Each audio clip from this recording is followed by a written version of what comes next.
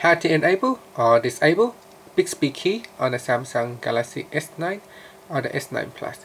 So the Bixby Key over here sometimes can be annoying if you are watching a YouTube videos, and when you hold it sideways, sometimes you can accidentally press on it and that will close the video. Or when you are playing games, if you accidentally press on the button, that will close the game. So here's how you can turn it off. First, tap on the home key to go back to your home screen, then press on the Bixby Key, then press on the settings icon. From here you can turn this Bixby Key on and off like that. Otherwise you can tap on the more options at the top and choose settings.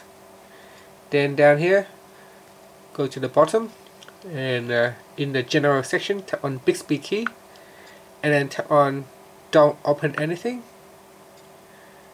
and that's it. So we can tap on the back key. You can see that is switch off.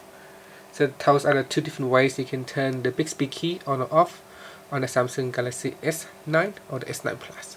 Thank you for watching this video. Please subscribe to my channel for more videos.